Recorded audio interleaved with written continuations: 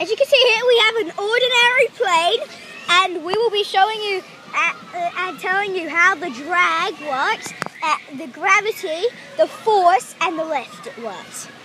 First, we are showing you the force, which actually connects in with the drag.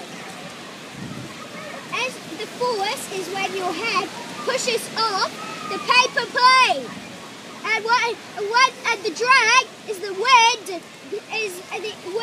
pushing the air, which is getting sliced by the front of the plane, and which is going always around it, above, left and right, and under it, and more ways than that.